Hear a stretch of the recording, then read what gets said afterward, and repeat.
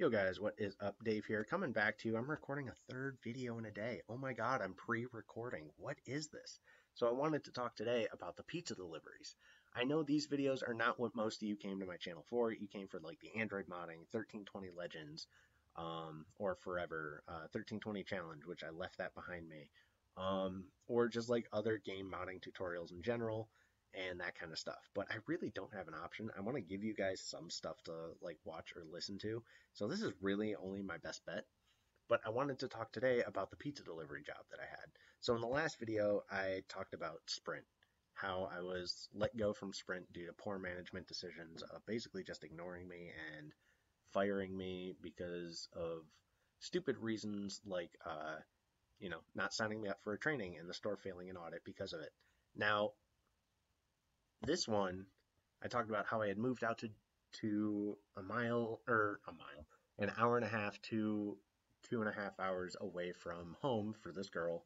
Got the job out there. Well, when I first moved there, I got a job delivering pizzas. Now, here's the stupidity about that. One, I got a job delivering pizzas. Two, I got a job delivering pizzas in a city I had never lived in. I didn't know where I was going.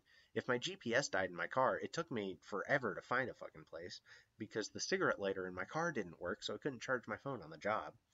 I had to just hope that I was only on for the not so busy of nights. And three, I was delivering pizzas in the dead of winter in like the worst place in Ohio to deliver pizzas in the dead of winter. If it snowed, it was either no snow or it was, oh my god, I can't see 5 feet in front of me because it's just a wall of snow falling from the sky. That's the area of Ohio I lived in for that short time period.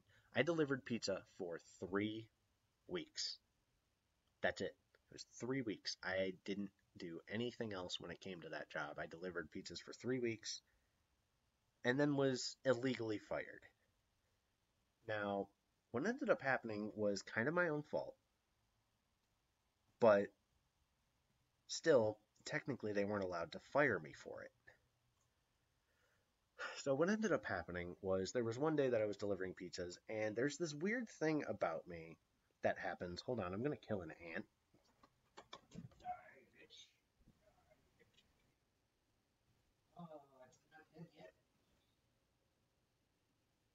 Okay, the ant's dead.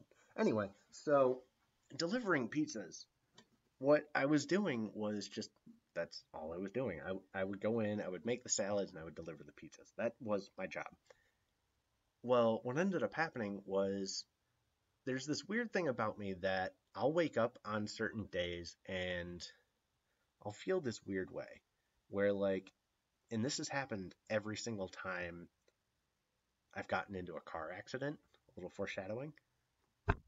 So I got in a car accident on the job, but I like woke up that morning and I was like, I shouldn't go to work today. I'm going to total a car. I knew. It's just one of those things that I know these things are going to happen.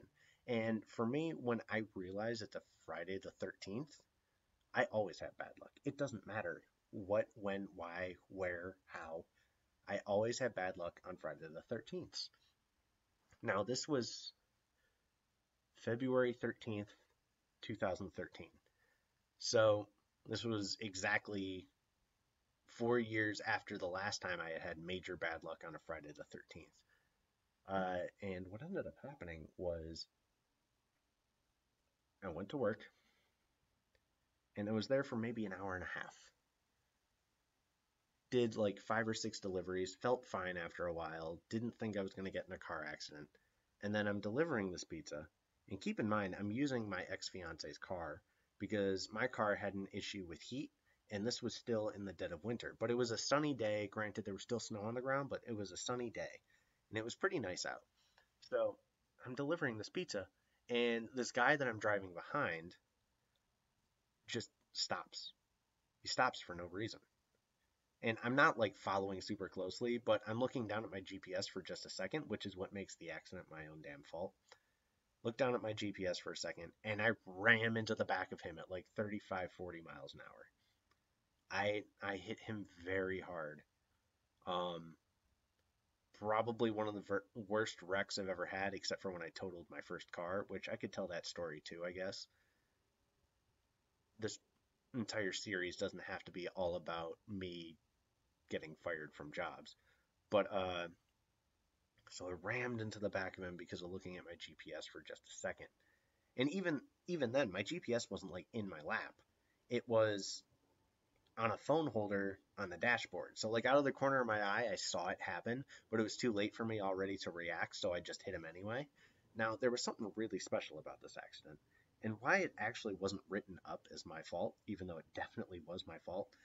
One thing that I want to say is my ex, I want to commend her for how she reacted to the accident. She loved that car. It was her favorite color. She loved the car. She'd had it less than a year. It was a month from having it for a year. She loved the car. She came up to the pizza place. She had to leave work to come see me, see her car. She ended up taking my car to work because that was the only option she had. Came up, saw the car, saw the condition it was in. The thing crumbled like a beer can. I hit the back of a Jeep, and it had its like spare tire on the outside, on the back, like trunk hatch. I rammed into that thing so hard. The airbag deployed. Car was still drivable, wasn't leaking fluids by some miracle. Car was still drivable, although you couldn't see over the hood. I limped back to work, took the pizzas inside, and when I pulled up to the door, I pulled up so like the guy could literally see me pull up in a wrecked car. He started laughing and smiling and just knew what was gonna end up going on. And just went from there. And my ex showed up. I'll give her shit till the day I die because she cheated on me. Um, and just that that's all I'm gonna get into with that. She cheated on me like hardcore. But so she came up. I could tell she was mad, but she reacted in such a way that she was happy I was okay. She hugged me and said she loved me and all that stuff. Glad you're okay. Didn't get mad at me for it for when I explained the situation. So what ended up happening was it wasn't like the guy was stopping for a stop sign or something. There was nobody in front of him stopping for a stop sign. He just stopped. He didn't have a signal on. He didn't show that he was turning. He didn't do any of that. He just stopped. And I rammed into the back of him because of it. Well, I memorized his license plate because for some odd reason, here's where it gets weird. He ran from the scene of the accident. Naturally, I got my phone out as quickly as I possibly could while I was dazed as shit and somehow snapped a picture of his license plate. I don't know how I did it. I was dazed and confused, basically. Like, I was literally the definition of that movie. Um, Wait, no, the airbag didn't go off. That's right. The car crumbled like a beer can, and the airbag didn't go off. Could have probably sued Pontiac for that because it was a 2009 Pontiac G6 or something like that. Airbag didn't deploy from this horrendous looking accident. He left the scene. He just drove away. Didn't exchange insurance info, didn't give me his license information. He drove away because his Jeep was fine. Oh, my Jeep's fine. That's cool. I'll just leave. That's illegal. It's illegal to leave the scene of an accident, for one. But I gave the police officers his license plate by the picture. I sent the picture from my phone to one of the cops' phones, and I found something out. They got his license plate number and went, "Oh, we've been looking for this guy. He's wanted in this county of Ohio." So, like I said in the last video, I lived out in Geneva, which is in what's known as Ashtabula County. Good luck spelling that if you're not from Ohio without cheating and looking it up on Google. He left the scene of the crime because he had a warrant for his arrest for selling and possession of illegal narcotics. He was wanted for possession of literal Scarface mountains of cocaine. He was smuggling cocaine into Ashtabula County, into Ohio, and selling it. That's literally how the cops described it to me when they saw the license plate number. They were like, "We need this guy. This is the guy we've been looking for." So because of me hitting the guy, literally marking his Jeep with purple paint and giving them the license plate number and telling them where it happened, and it was all within maybe 15 minutes, so he couldn't have gotten too far. There's a motorcycle flooring it on the highway. Um, they were able to arrest him, and because of that, they ended up writing up the accident as a stolen car vandalism report, not a "you're going to get a ticket because the accident's your fault," but as a vandalism report. Like somebody stole the car, they weren't able to find who stole the car, and they wrecked it. So it didn't hurt my insurance. It didn't hurt my ex's insurance. It was just a payout from the insurance. There was no rhyme or reason against it.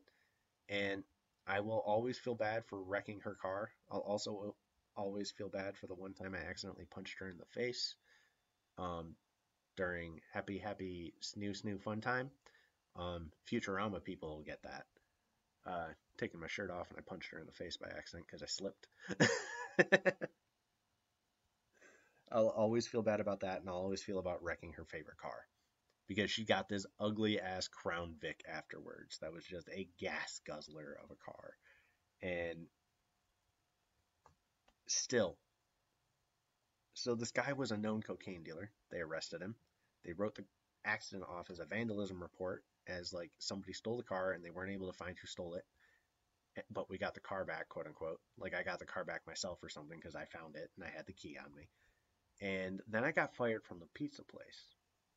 Technically, it's illegal to fire somebody and not cover them on your pizza place's insurance if they get in an accident on the job. That's where it was illegal. And if I had been there for longer than 3 weeks, we could have sued them for it, and I would have won a bunch of money. I also probably should have sued Pontiac because the airbags didn't go off, but again, didn't think about it. Nobody really did. And that's just what ended up happening. I've been screwed out of cars many times. I've been screwed out of my first car when I got my first accident by the insurance companies. Kind of got screwed. Well, that was a win actually for total. Even though I totaled a car, that was kind of a win. But like I just knew I was going to get in an accident that day. Every time I've gotten in a car accident, I've woken up that way where I'm like, I'm going to get in an accident today. I need to drive very carefully, and then no matter what, I can't avoid it. So that's what happened with the pizza shop. That's why I got fired from that pizza shop. Damn good pizza.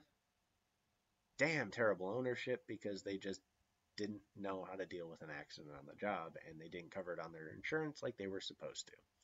But so that's what happened there. Now, if you guys want more of these videos, obviously they're kind of being forced down your throat because my desktop isn't working and I just want to pre-record some stuff to throw up there until my desktop is fixed. Well, my desktop is fixed. I need to put it back together, but I'm waiting on some Arctic silver to come in the mail for my processor and my GPU because I took that and tore that all down, redid the thermal paste on that and everything as well. Reflowed all the VRAM chips and the main GPU chip. And I also did a delitting to my Intel i7 6700K processor so I can get some better temperatures from it. But that's what happened with the pizza shop. Yeah, it sucked because that car was cool. We actually still ended up going on the vacation that I had purchased for us.